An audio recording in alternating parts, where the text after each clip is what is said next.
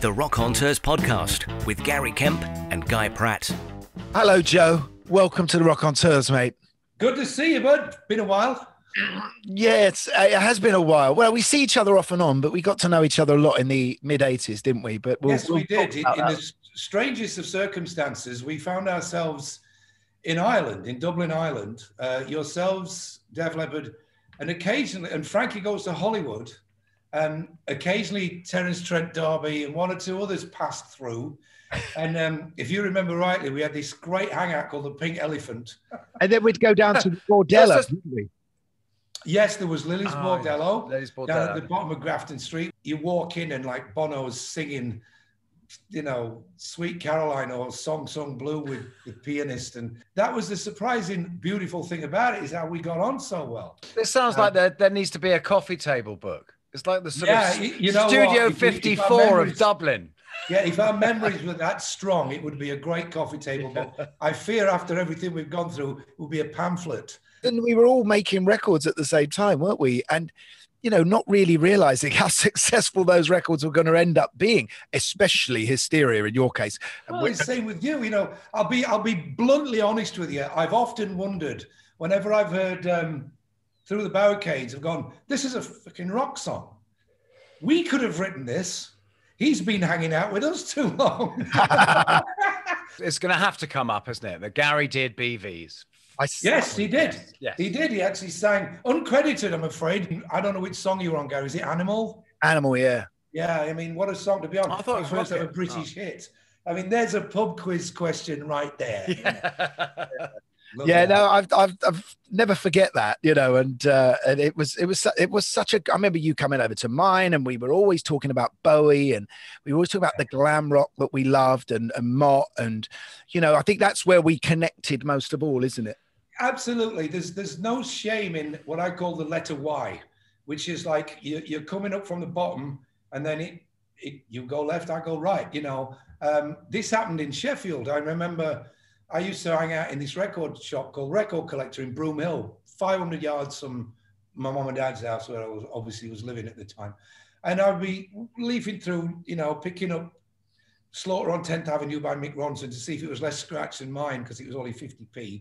And then this kid comes in with short hair on one side and long on the other, and it's Phil Oakey. All right, Phil. All right, Joe. Yeah, Mick Ronson, give us that, you know. Big Bowie fans, you know, obviously. More obvious than us, because the music that Def Leppard makes doesn't really reflect, say, a history of fandom with David Bowie, even though I've actually sung, I think now, 33 Bowie songs, either for TV shows or on record. But there's so many Bowies, isn't there? I mean, there is a rock Bowie. There is, but absolutely, you know, me and Gary were weaned on the Ronson, Boulder, Woodmansea, Spiders Bowie, and then obviously, depending on your point of view, what he did after that was either better, okay, just different, or not as good. But you can't deny the fact that we both saw Starman that fateful night in July 72 or June 72, when he flung his arm around Mick Ronson, and the whole adult population, our parents, freaked out if they saw it. And when Bowie did this, I had to phone someone, so I picked up. It's the one. You know, we were in. You know, that was our generation. You see T-Rex do Ride a White Swan on Top of the Pops, your life changes forever. Right. And that's when mine started to flicker.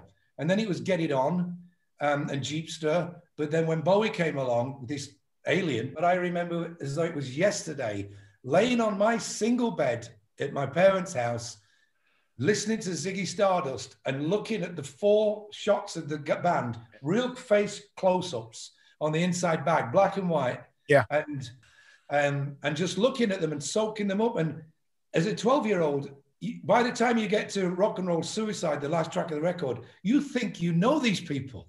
You know, this is beauty of music to kids.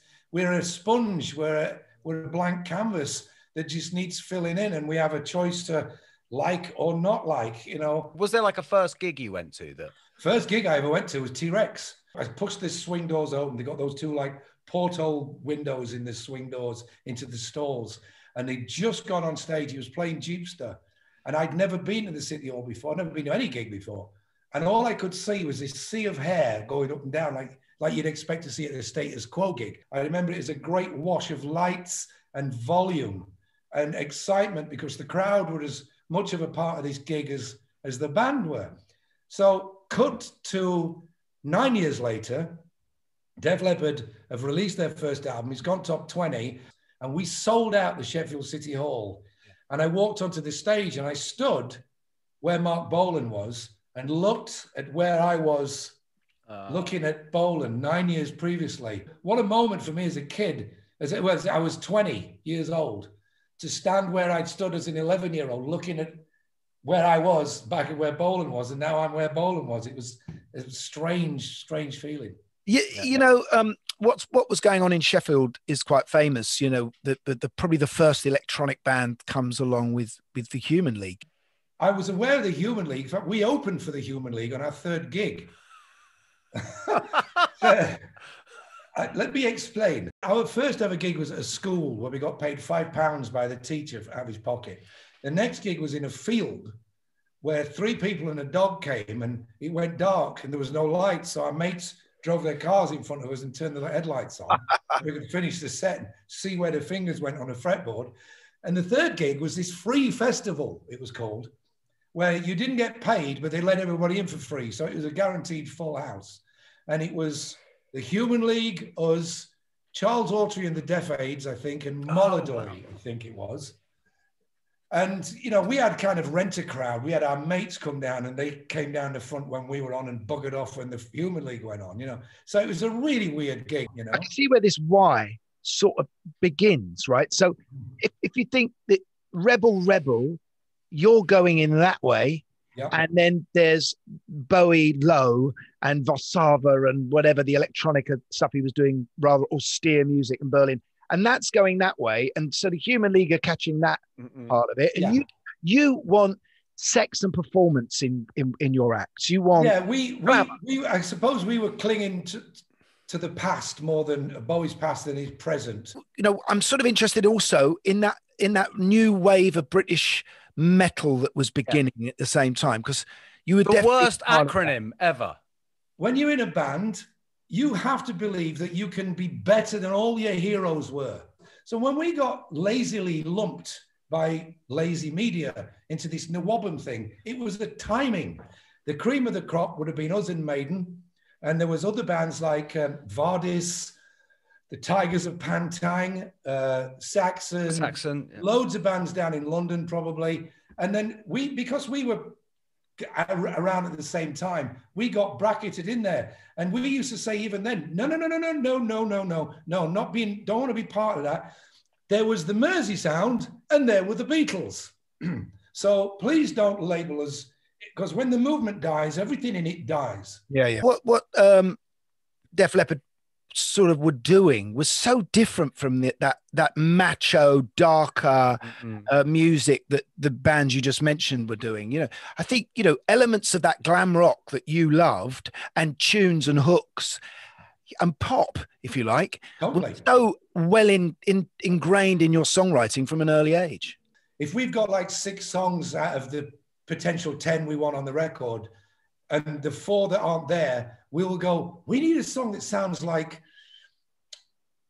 Blockbuster. We need a song that sounds like Driving Saturday. Or we need a song that sounds like We Are the Champions. We would name check a classic song, whether it be 5:15 by The Who or whether it be Shangri-La by The Kinks. We would name something that makes your skin tingle when you hear it. There's a few songs that will do that to me for the rest of my life, All the Young Dudes being the main one. I just want to talk about, you know, when Pyromania comes out and you know, you have this massive hit in America all of a sudden, Photograph, and you become one of those strange bands that is bigger outside of the UK. It was really weird that we were very happy for the American success. And in many respects, it gave us this cushion to like, oh, well, you know, there's always the next album sort of thing. But it was like all your mates and your mom and dad going, why don't we see you on Top of the Pops? And you say, but we're on American Bandstand. Yeah, but we don't see that, do we? And, you know, It was weird. It was very strange. It was a bit of a disappointment for us, but there was nothing we could do. At least we knew we had the backing of the label. We were a slow burn like Elton John. How many albums before he took off? 6, maybe. Yeah. But we had to wait a while as well because we disappeared out of the face of the earth until June '87 when we finally finished Hysteria. Then the goodwill of the fans finally caught up with Pyromania, made a lot easier for Hysteria to become a big record. We had our first top 10 hit in the summer of '87. The album came out in August and went straight to #1. We weren't expecting that either. We thought it might do okay, but a lot better than Pyromania. So we went from here to there, from one album to the next. And we thought about it and went, well, this is like what happened to Elton with Rocket Man. He went from nothing to here, kind of overnight in 10 years. So doing that album in Ireland when I first met you, doing Hysteria, and I remember getting there, and you'd been there for months, and you'd been working with Jim Steinman producing. Yeah. You told me a story that the insanity of that, where he would order everything on the takeaway menu every single day because he couldn't decide what he was going to eat. The first thing he did is he walked into Windmill Studios and he changed the carpet, right? He couldn't. No. Have I got that wrong? Sorry. You've got it nearly right. We went over to Holland, and the first thing he tried to do was change the carpet in the control room. He did have the carpet changed in his hotel room because he didn't like the color. He did order one of everything off the menu, which became a fantastic novelty because even though we were too stupid to not realize, like the bad news scene in More Bad News, when they're actually paying for the food when they're shooting the video, this was all on our tab, not his.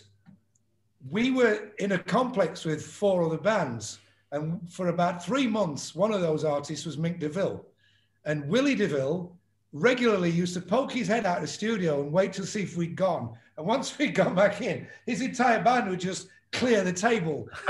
like seagulls coming in after a whale washes up. Steve Clark and Phil said, we got to get rid of this guy after like 5 weeks of working with him, going, this is just awful. Everything we had sounded dated and just nothing like the previous album, which had been a huge leap. Pyromania was this enormous leap where we didn't make albums. We made the album in '82, and everybody was making albums in '82. They were just miking up the drums, miking up the bass, and just sounding like a band on stage.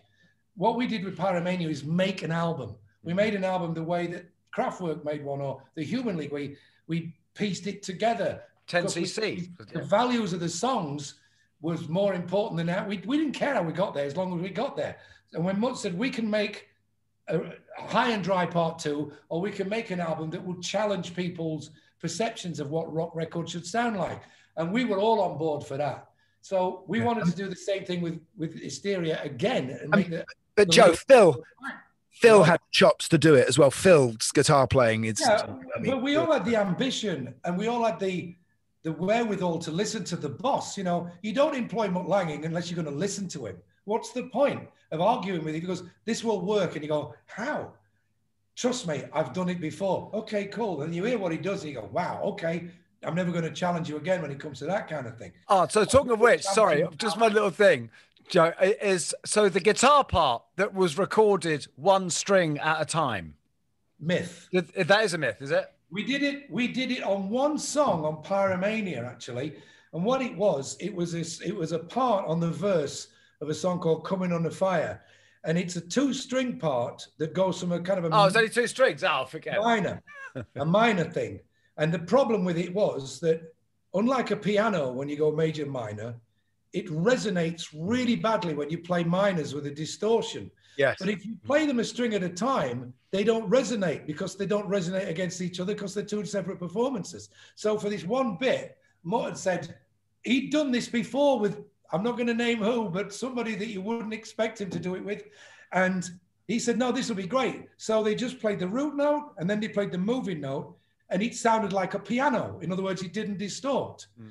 And we told this story in one guitar magazine, And it just became Chinese whispers that we played every single guitar part string at a time, and I sang everything a word at a time, and all this kind of stuff. It wasn't like that at all. But if we had to do drop-ins on certain bits, that was no big deal. Gary, you'll remember, I'm guessing quite easily, the documentary part of the Do You Know It's Christmas? When Boy George said, I'm going to have to drop in for that N word, because he couldn't jump that low down from where his voice was to do it. So he had to punch in. Joe, when I first arrived at the studio that day, and I don't think I'd really took this in as a piece of news, but the first person I met really was Rick. And Rick took me in a room and showed me his Simmons drum kit. And Rick, you know, had just lost his arm. You know, I mean, just literally a few months before. And he was so excited about showing me this Simmons drum kit and how it worked. And I will never forget it, you know, that he could play the hi-hat with one foot. And just the idea of your drummer having that sort of terrible accident. I mean, just tell us a little bit about that whole moment. Well, what he did, he was in hospital in a coma. They'd managed to reattach the arm after the accident for 2 days. And I visited him and saw him with 2 arms. And his brother said, look, touch him. He's warm. It's warm. But then, you know, we left, and a day later we get the phone call that an infection had set in and they had to take it off again. Thank God for him that he was unaware of this, because I think that would have been crippling you know, mentally just torture to know that he had it and then he didn't. He did find out a lot later on when he was more prepared to hear that news. But for us, it was devastating to think, because we were just thinking, oh, brilliant, he's back on, it'll be all right in a year. But then he lost it. And then the first thing that entered your mind, I said, well, how the hell is he going to do this? And it was Mutt Lang that had visited him in hospital. And the two of them, Mutt had said, you can still play the drums. He says, do you play jazz? He went, no. He says, then you don't need to go on your hi-hat. You lock the thing shut and you go, which is what rock bands do. So you've now got a redundant left foot. Get some pedals and play the snare drum with your left foot. So he ended up getting this piece of sponge at the bottom of his bed.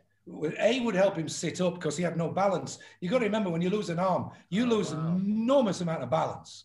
It takes you months to regain and relearn. And he started playing drums with 3 limbs using this piece of sponge as just in his head. You know, he couldn't hear anything, but he'd be like going, did-a-dum, did-a-dum, did-a-dum. And he would just keep practicing. And then one day he said to us, I can do this. And we all looked at each other and went, it's the morphine talking. You know, and we were always like, look, he's not going to get fired. He's going to realize he can't do this and he'll leave. Or if he can do it, he stays. You know, he's a brother. He's not going to get kicked out. He was supposed to be in hospital for 6 months. He checked out after 6 weeks because he was bored shitless. And then after about 2 or 3 weeks in his mom and dad's house, he just said, I'm going back to the studio. And we were in Holland by then. So he came over to Holland and he just hung. He just sat in the control room listening to what we were doing with the now next stage of Hysteria, which was the after Steinman, and working with Mutt's engineer, Nigel Green, who was a vast improvement. And he got this electronic kit made by a guy called Pete Hartley in Sheffield, which is now in the Rock and Roll Hall of Fame, I believe. And he had this locked away. We rented a room in Whistler Studios and locked him away in it. And nobody went in for 4 months. He wanted to make all the mistakes on his own. He wanted to fail till he got it right. But eventually he came to us and he said, I want you to come and listen to something. So we all kind of tentatively walked into this room and he got on the kit and he played the intro to When the Levee Breaks by Led Zeppelin. And there was man tears everywhere. There really was. It was like, wow, you know. In 1986, we were getting cabin fever, as you could imagine, if you've been in the studio since August 84. By then we've left Ireland, we've gone. Yeah, you guys are gone. Frank, you've gone. Bands have formed, had hits and split up while you've been in the studio.